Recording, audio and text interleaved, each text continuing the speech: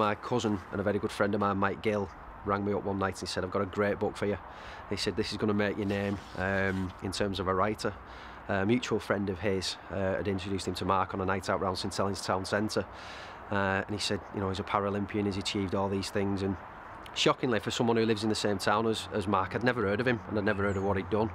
But he arranged to meet him, sat down with him, and as soon as I spoke to him, I rediscovered my love for writing, to be honest, because I thought this is a story that has to be told. I'm gonna kill all by myself, cause I know I will let you down, cause I got so much inside, but I ain't never let you go, I ain't never let you go. This must smash it up, this must smash it up, this must smash it up. Mark Ecclestone, I mean, I saw him play and I thought he was an awesome player. He was rapid, he was really speedy. You know, everyone saw him as the main player in GB. I look at it this way. Before I had my accident, there was a million things I could do. After, there was 900,000 I could do. Yeah. Now, the choice is yours. Do you worry about the 100,000 that you can't do, or do you crack on with the 900,000 you can do?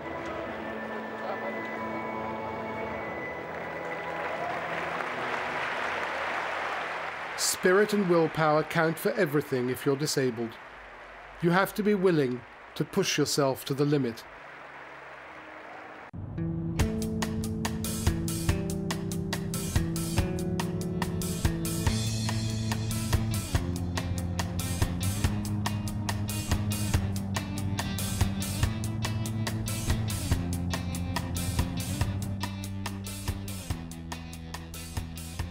Mark was born in 1970 in Clockface, 30 miles from Manchester. His parents still live in the house in which he was born. His father worked in a local glass factory and his mother in the local school.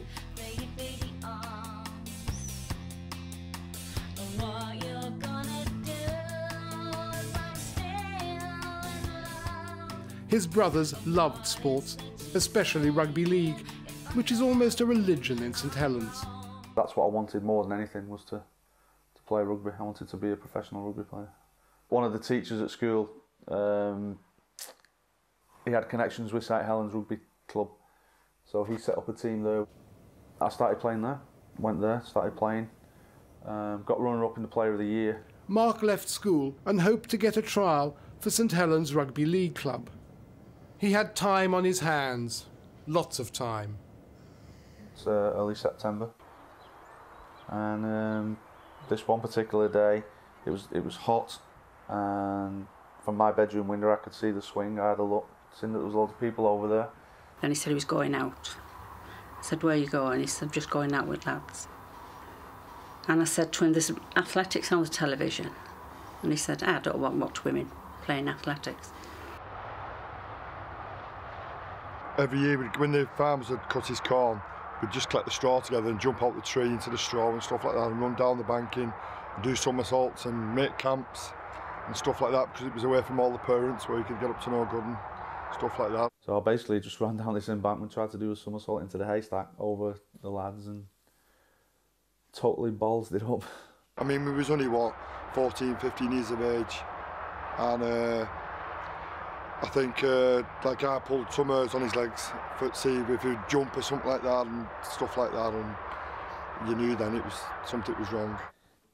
I was then struggling to breathe. I couldn't breathe, and I had a really high-pitched voice. And you know, I just said to him, I said, "You're gonna have to move me. I can't breathe." Someone knocked on the door and said that Mark had fell, and he couldn't get up. So I got our Michael to go out because I couldn't climb the fence, because the fence was like the ones here at the back. And he went over, and then I followed, and I stood looking at the fence, and then he come back. He said, "I'll have to ring an ambulance." So they came, put me on the, you know, put the neck brace on, put me on the stretcher, got me on the ambulance, and off we went. Told them to put the siren on as we were leaving, so everyone on the estate knew something was going on. He wasn't able to move his legs, and he was complaining of extreme amount of paresthesia, pins and needle in his both arms.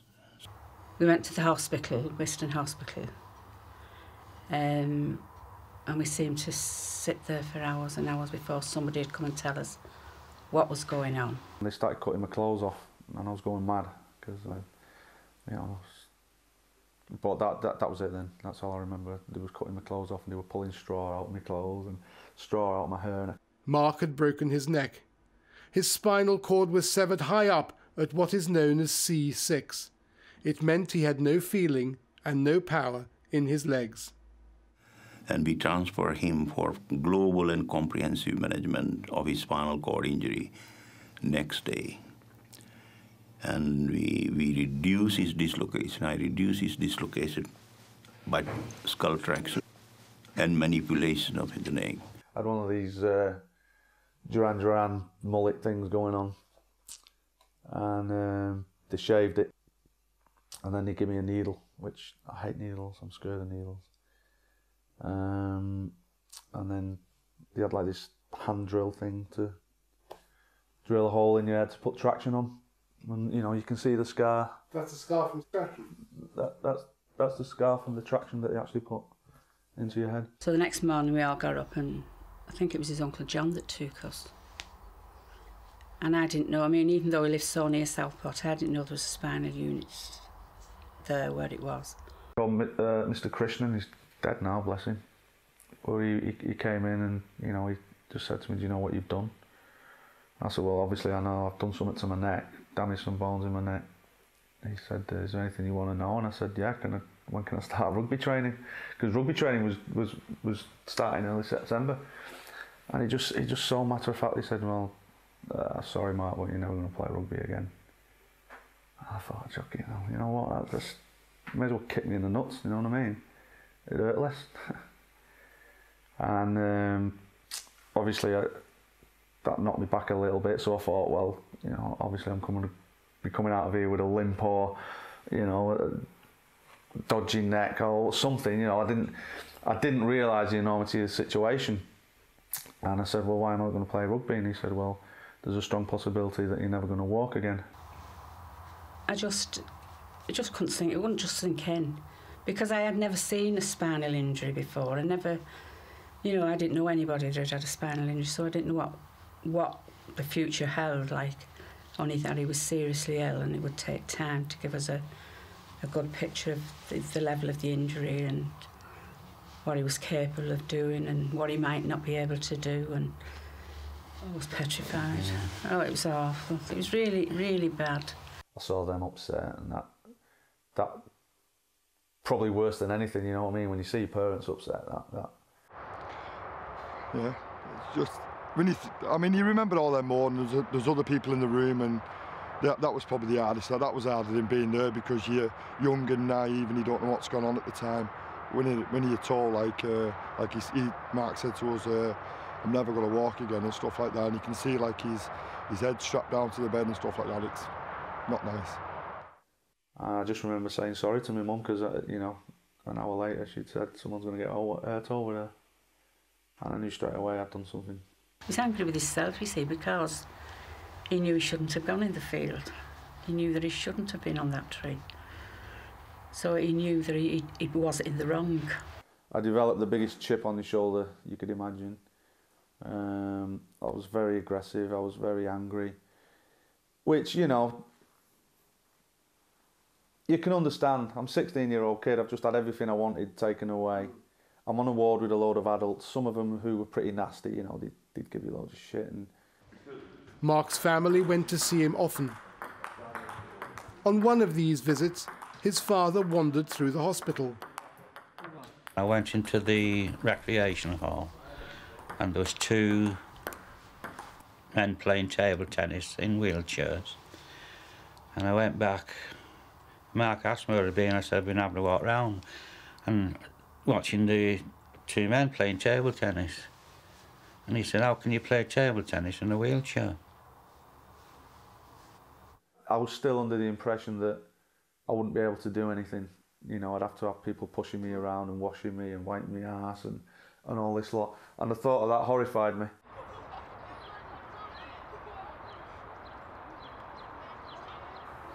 When I first started going home for the weekend, you get there and you're the only one in the chair, and you feel like a freak. You feel like a zoo exhibit where everyone's looking at you. I'm made it so that I got picked up when it was dark. So when I got home, I was getting out the car, you know, because back then I needed help getting out the car. So, you know, my dad would have to get my legs out and put a sliding board under my arse and drag me out the car, and I didn't want anyone seeing this. I just wanted to die. It was horrible. And my mates took me to the pub, and the pub was packed. It was Friday night. Went in, and it was just like parting of the Red Sea. They all just moved out of my way and started clapping. And I'm like, what are you clapping for? It felt like I was being clapped for being in a wheelchair, and I fucking hated it. Hated it. And I went back to the hospital, and I was in tears. I just didn't want to go home again. So, you know, back then you'd have leg bags on, and you know, you'd have like a condom attached to the leg bag, so when you had to pee, you'd pee straight into this leg bag. Well, I used to rip it off, so it'd rip the skin. So, you know, and say to the nurses, "Oh, I've got a ripped skin on my dick. You know what I mean? I can't go on this weekend." The problem with anyone with a high-level injury is that before you can functionally start to improve, then you've got to develop a lot of strength and stamina, and that's very frustrating. You see, you know, everyone else around you progressing because they're that bit further down the line, and you're not. So, of course, there was frustration, there was a lot of tears, there was a lot of anger, but despite all that, an awful lot of self-determination. He was a very strong young man. He'd been very fit throughout his life anyway, very keen sportsman, and was really, therefore, once he could get down to departments, very keen to progress quite quickly. There was no realistic hope his condition would improve. Cells in the spinal cord don't grow back. But some people defy the odds. The nurses kept on telling Mark about another young man who'd lost the use of his legs. And I always remember I said to him, you know, because the nurses, when they put you to bed, they'd put pillars between your knees and under your feet and in your back so you wouldn't get pressure sores and marks and stuff. And I said to him, how many pillars do you have at night? Because I had something like 5 pillars, 6 pillars. And he just laughed at me. He said, I don't have pillars. He said, the only thing I have between my legs is women. I thought, brilliant. It was then that, you know, I started to believe that it's not all doom and gloom.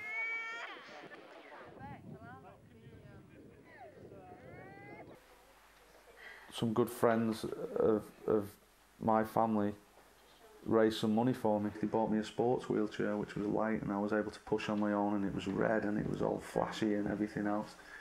So meeting this lad and getting the chair were around the same time, and you know, all of a sudden I was thinking, well, actually I can do things, and I wanted to go back to clock facing my new chair to show everyone my new chair. You know, they'd raised the money. I wanted to show them that this flash wheelchair, it cost $2 grand. It was brilliant. And that's when it all started to change. Mark learned to drive and got seriously into sports. Started playing rugby for Southport, the wheelchair rugby that is. And we played against Rob's team. I think it was either East Midlands or Lodgemore, Sheffield, one of those he was playing for. And played against him, and then later on that night, everyone goes to the bar that was on site. And a couple of the lads that played for Southport knew Rob, so they introduced me to him. There's only a couple of people outside my family I'd take a bullet for, and Rob's definitely one of them.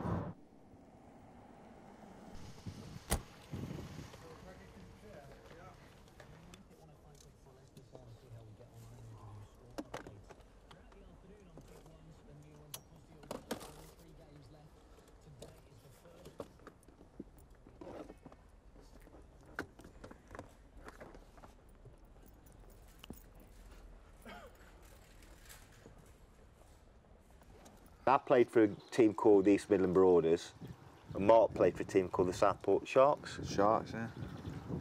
So the first time I met him as an opposition.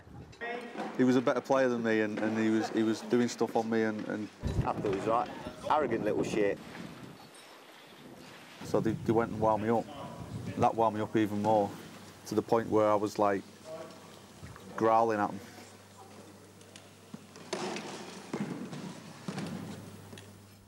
Rob is one of the few he'd take a bullet for, because in the last 20 years they've shared triumphs, adventures, highs, lows, and more beers than either of them can remember. Today they travel all over Britain training the disabled.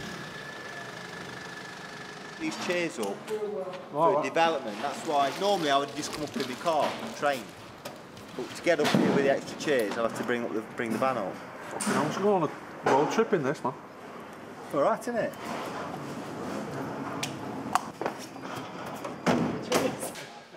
One of their aims is to introduce newly disabled youngsters to sports. It's good therapy. It improves physical skills and mental toughness. This evening, youngsters who have just had their accidents are mixing with international players from the British team.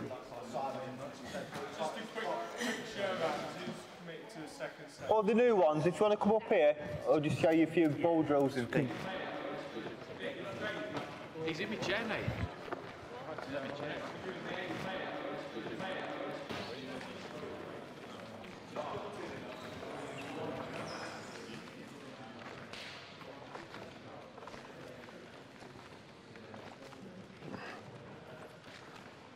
Byron is here.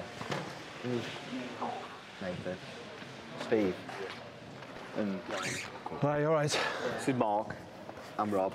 The hardest bit is getting over the initial shock of it all, and then, you know, yes, you've got to learn how to do everything again and do this and do that, but, you know, I look on all that stuff as a challenge, you know what I mean? Sometimes you might get obsessed with the chair and think that everything is the chair. You know, if someone's looking at you, well, if a bird's looking at you, she might just be looking at you because she fancies you. She might not be looking at you because you're in a chair.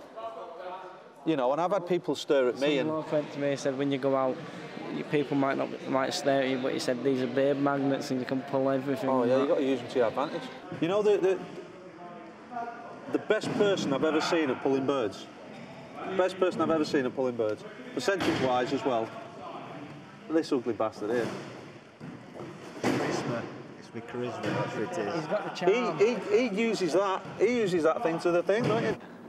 I can't say too much because Tina's behind you. Let's have a look. Where are you? Hi. Tina, how are you today?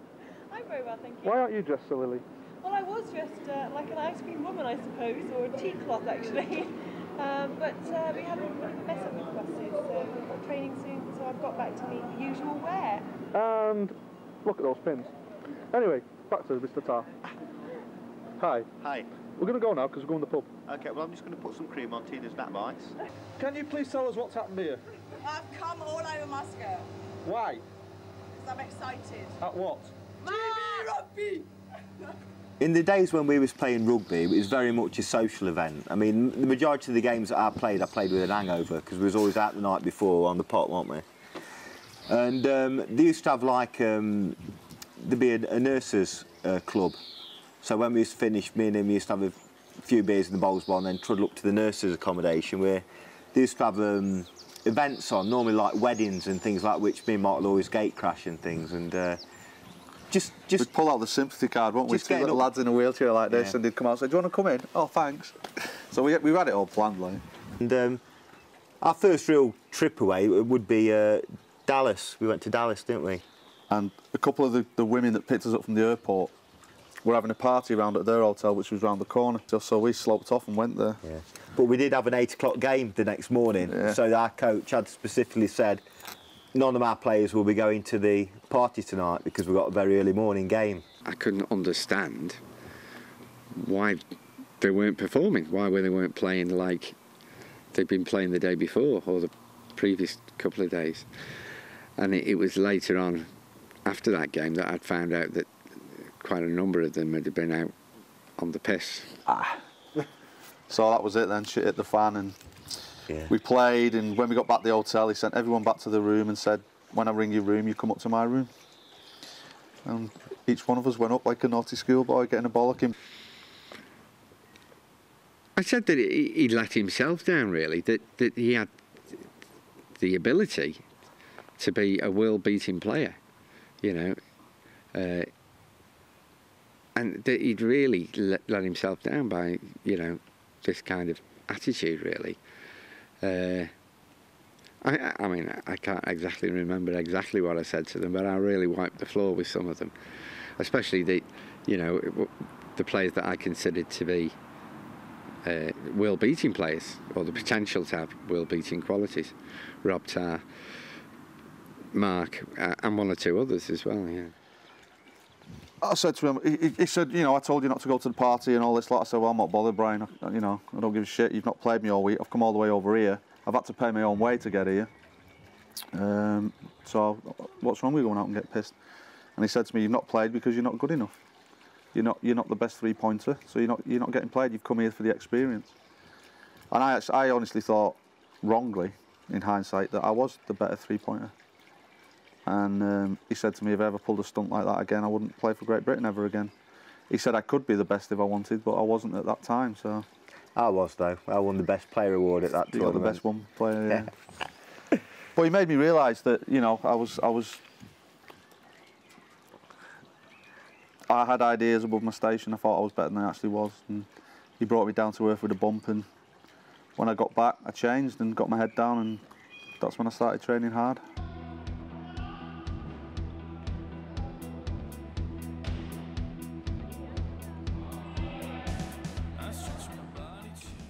Mark travelled all over the world, but he was always vulnerable to sudden and serious injury. My spinal cord's totally severed, so the nerves that control body temperature regulation are screwed, basically. So I don't sweat, so when it gets hot I overheat, and when it's cold I get really, really cold, because, you know, it's just all messed up. And there was worse to come. One day I was at home, I was in the shower, and all of a sudden it just hit me, bang, and it is like someone had just smacked me around the back of the head with a baseball bat. It was incredible. I couldn't open my eyes. The pounding on my head was incredible. I thought I was going to die. Wheelchair athletes are very vulnerable. People with spinal injuries can't feel pain from those parts of their bodies that are below the level of their injury. Sometimes they don't realise they have life-threatening symptoms. And that was a desperate situation Mark found himself in. A lot of blood comes to the heart, which stimulates the artery, part of the arteries, and vagal nerve, which produces very low heart rate, very high blood pressure, or escalating blood pressure. And because of the stimulation, sympathetic stimulation, they have produced goose pimple on their face and shoulders, redness, flushing, congestion of the nose, and in severe cases it can produce so much stimulation of the brain that it can generate epilepsy or epileptic fit, leading to, if not controlled or treated, brain hemorrhage. And sometimes it produces, it leads heart to go in irregular rhythm and can lead to death.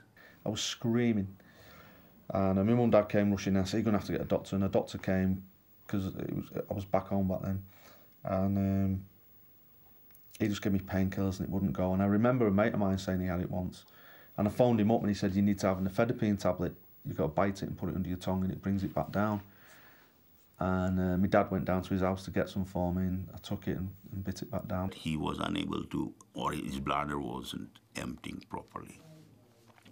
So we taught him how to catheterize himself and empty the bladder. Mark recovered fast and managed to get to Stoke Mandeville the very next day to play in an international rugby competition.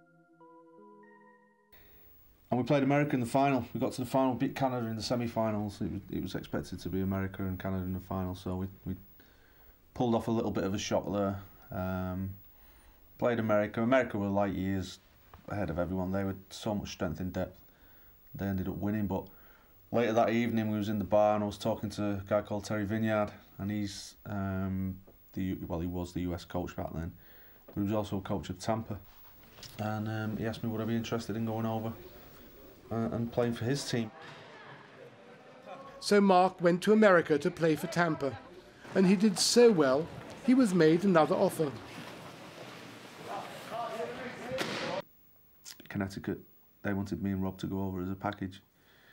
But Rob had issues going on in his life at the time, and I wasn't too keen on it, and I was doing other things. But I do look back at that now and I regret it, because I think if me and Rob went over as a team, playing on a team in America, that would have been something else. So it was an hard decision to make for both of us. But looking back now, I wish I'd have done it. You know, I do. I think these opportunities come along, you should grab it, because I've not been offered one since. So yeah, I should have got on there then. Rugby wasn't a Paralympic sport then, but then it got into Paralympics, and I thought that's the only thing left for me to do with rugby, is to go to the Paralympics.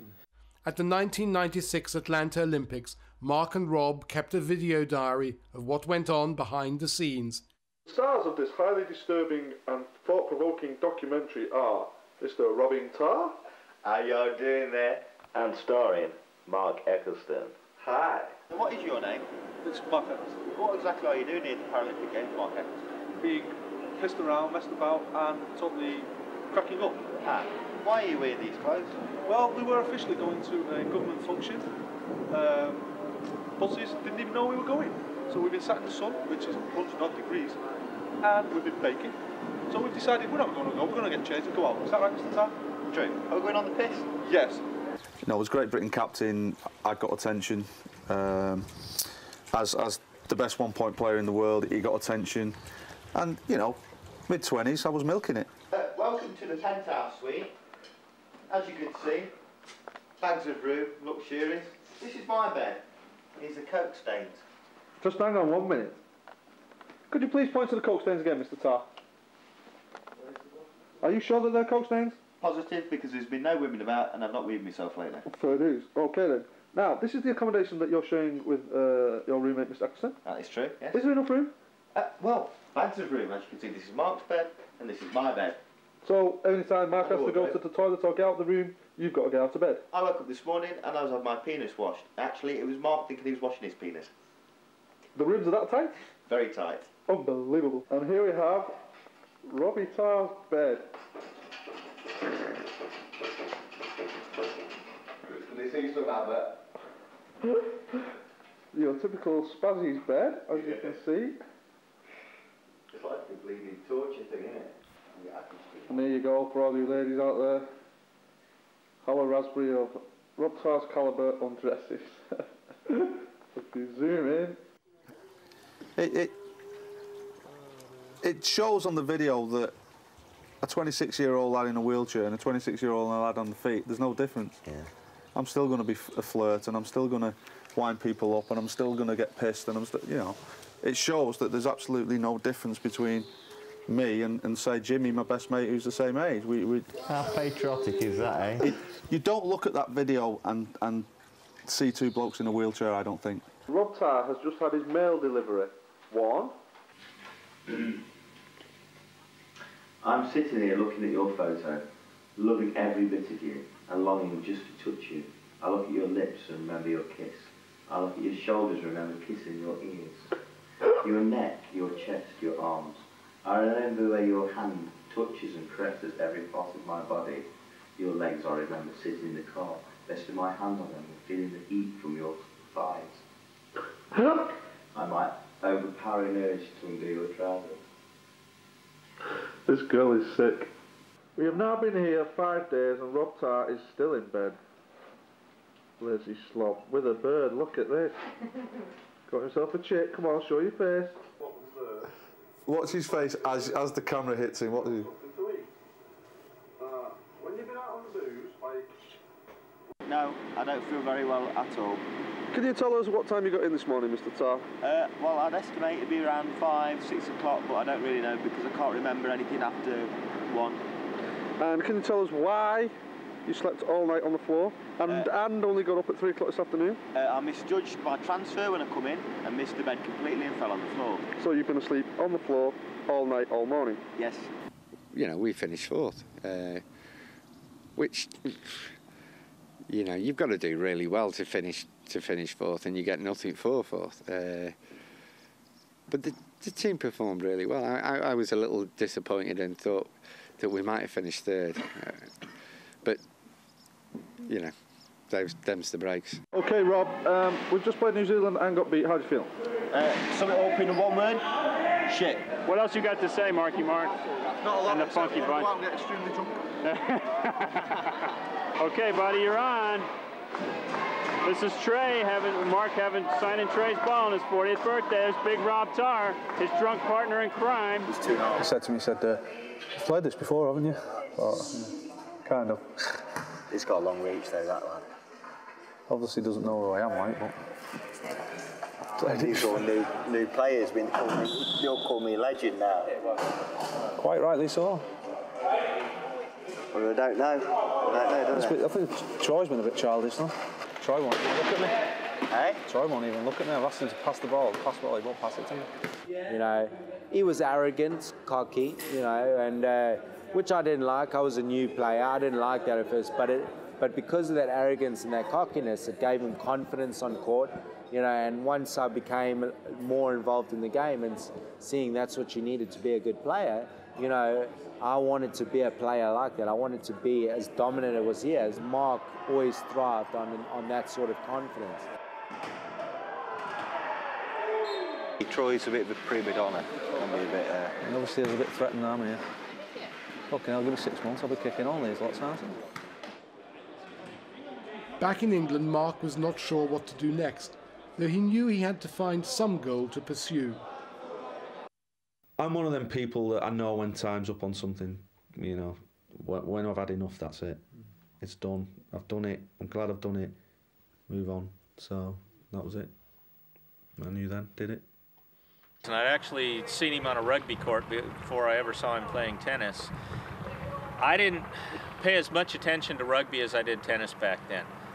Rugby was something I did for training and conditioning, but it wasn't like I was looking out to see who the competition was or who I needed to worry about. So I was aware of Mark, but not concerned about him as an athlete, so to speak, in a team sport and being one of a member of a team, but, you know, knew of his ability. Quadriplegic players often can't hold the racket because they don't have the strength to do that, so they have to tape it to their hand.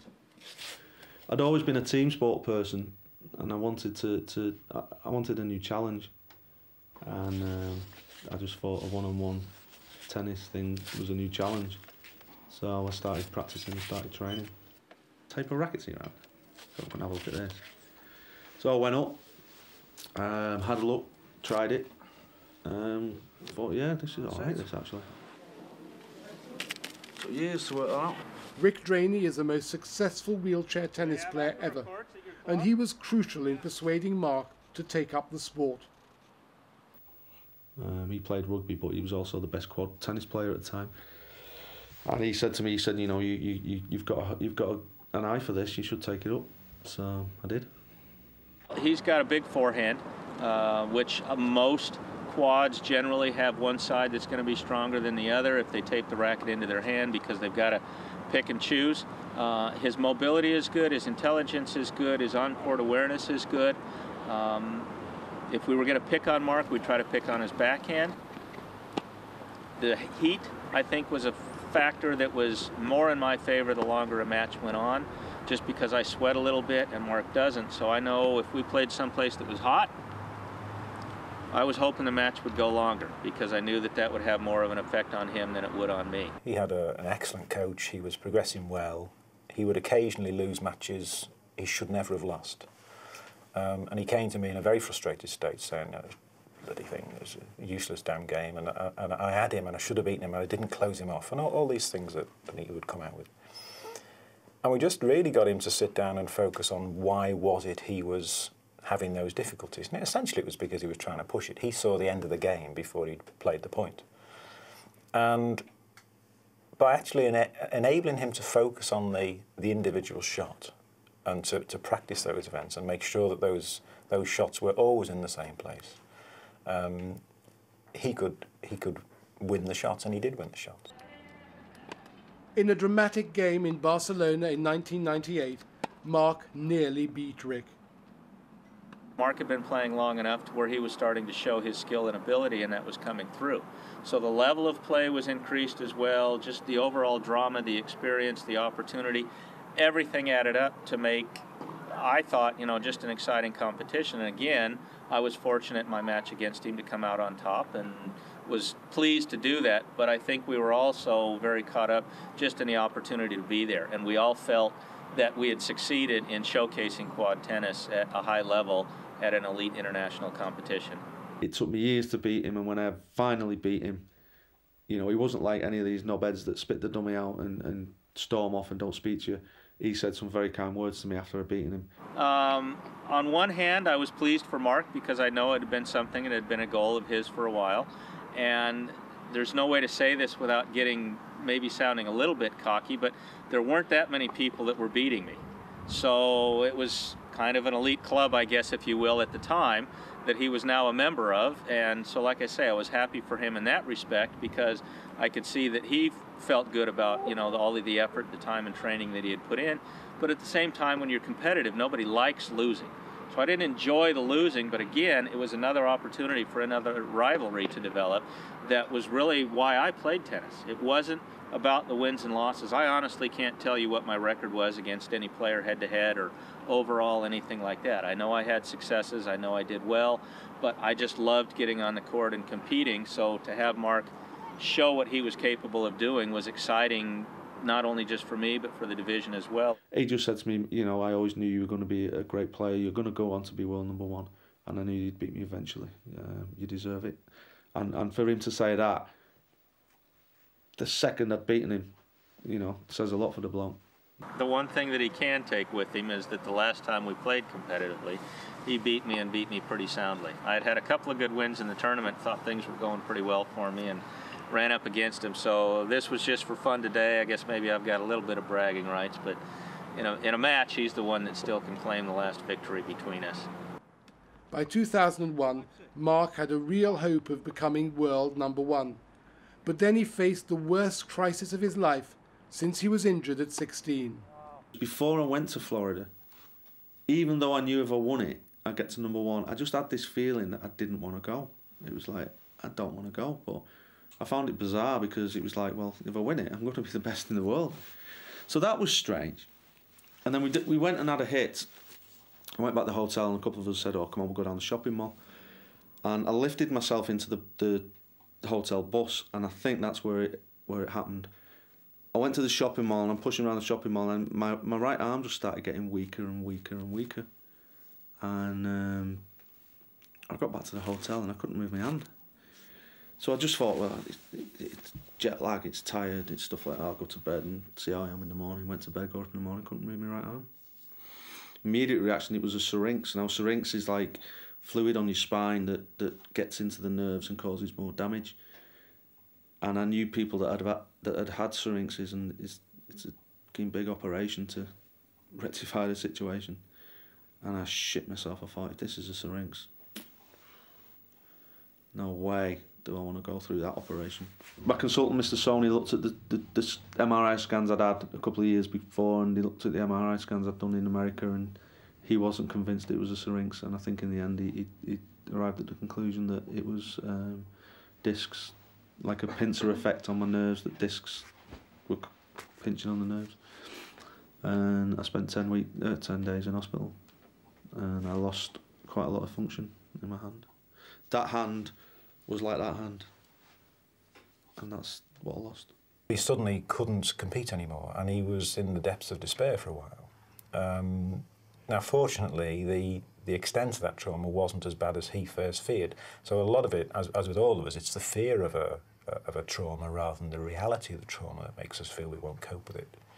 But yeah, he found it difficult, but again, through a process of adjustment to that and an accommodation of that, of how that would affect his game, it suddenly didn't affect his game because it was now part of him. He accommodated it and moved on with his game despite it, really.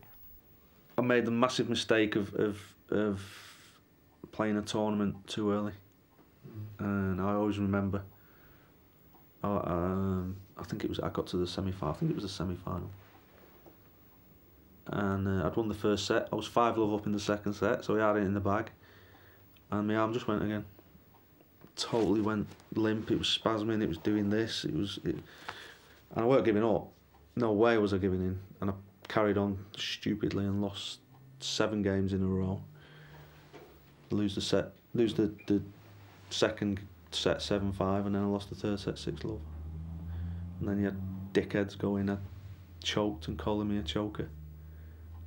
People that aren't worth shit on my shoe. He spent a lot of time learning the behaviours of his opponents, and that's where you win or lose games. And what I mean by that is that certain opponents, if they started to struggle, would try to slow the game down, and that would irritate Mark to start with. And he'd want to rush it because he knew he was going to win, so he wanted to rush the game. But I said, no, you've got to not allow them to out-psych you. You've really got to slow down your game even more and upset them even more. So he had to learn control, which for any young man at that stage is quite difficult to do. And it's a matter of being able to manipulate a game to your advantage and make sure you always believe you're on top. And that's what he learned to do.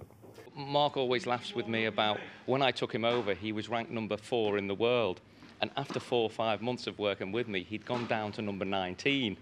So he always jokes about the fact that I'm the only coach who's taken him from number 4 in the world right down to number 19. But the reason for that was that we were, at that stage, we were developing this technique and breaking down his shots to sort of rebuild them again. And it was going to take a little bit of time for it to come together.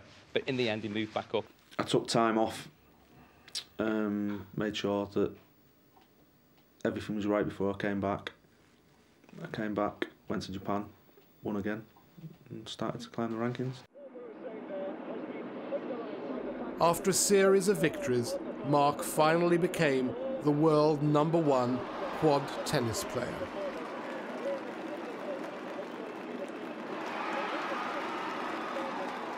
Rick Draney knew exactly what being #1 felt like.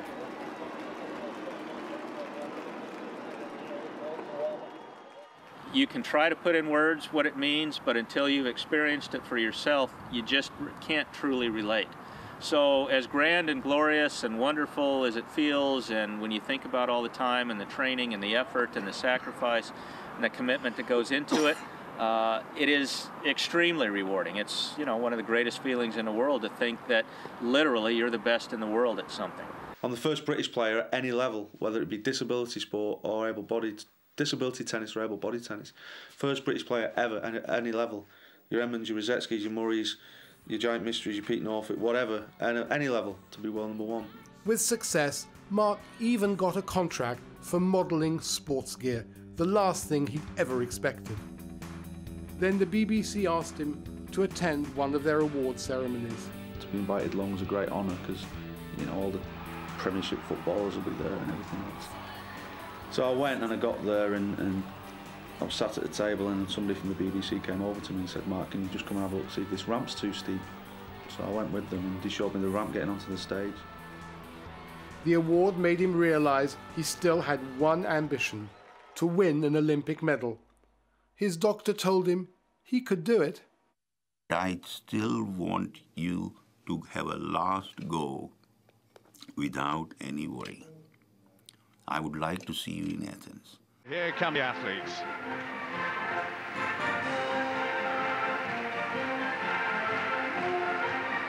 A tremendous reception for the record number of 4,000 athletes from a record number of 136 teams.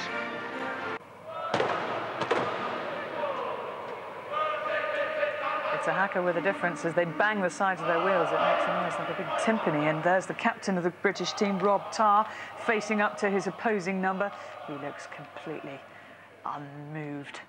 Rob Tarr was now captain of the rugby team, so the two friends shared another They Olympics. need to get points quickly. Troy Collins will provide one of them. And now they need to stop New Zealand from scoring, and they need to take the ball off them. And Darren Ransom knows it. Rob Tarr.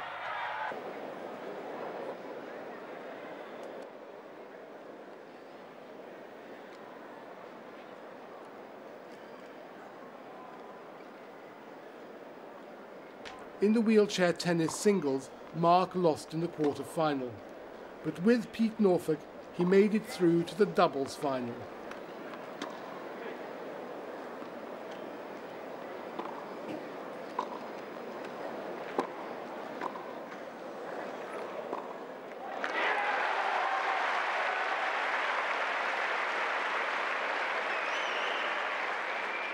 Mark had to serve so they could stay in the match.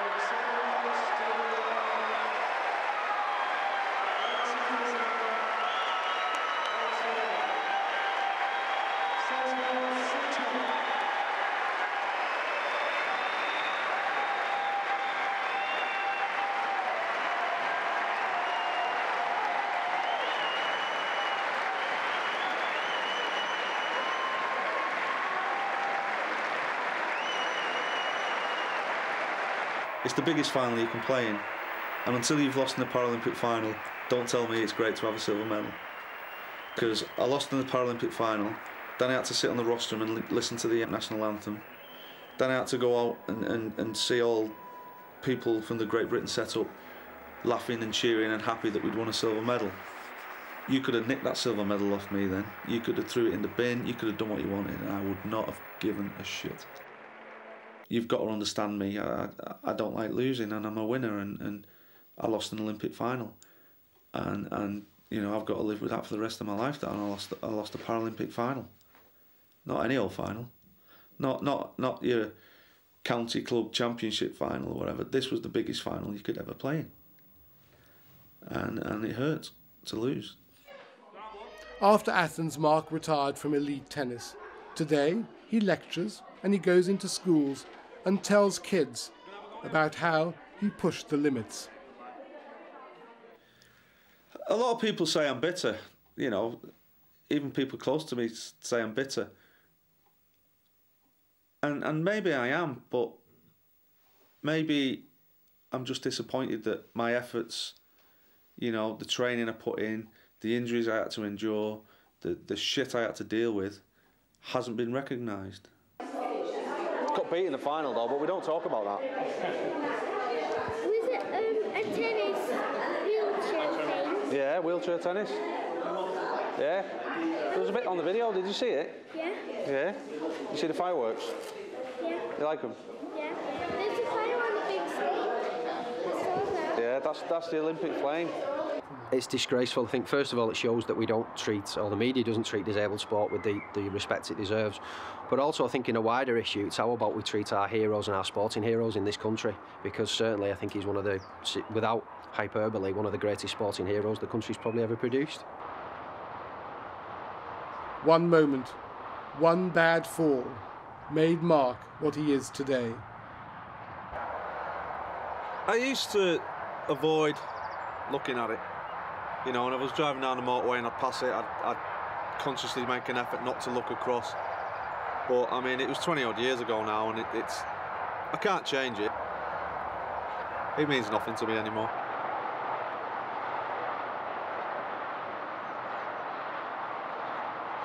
Something happened to me that I didn't want to happen. You know, I'm pretty pissed off it did happen. You know, there's never a day goes by where I'm not pissed off, that I think, you know, here we go again. Because, I mean, silly things like dreams. I'm walking in my dreams. And then when you wake up, you realise it's a dream. Pretty kick in the nuts, if you ask me, you know what I mean? So, you know, I was put in a situation I didn't want to be in.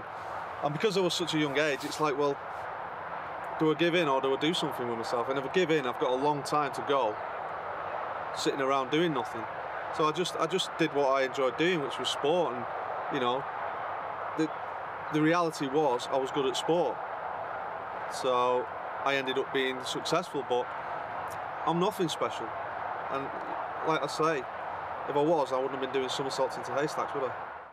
God save our gracious Queen, long live our noble Queen, God save the Queen. na na na na, send her victorious, happy and glorious, one to reign over us, God save the Queen. And how do you feel, Mr. Tar?